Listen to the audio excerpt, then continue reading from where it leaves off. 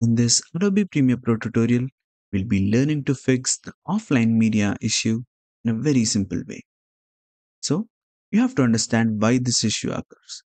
You can see that I have two videos in my timeline, and these two are from this specific folder.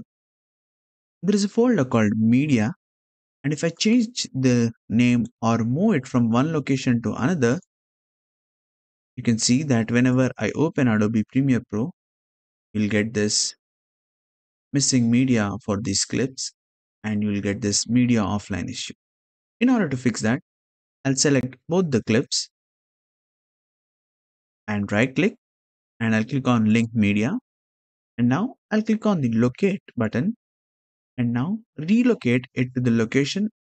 If it is moved to some other location, select that folder, or if you have renamed it, point it to that specific folder and click on search, and it will find those two files and hit OK, and your files will be recovered.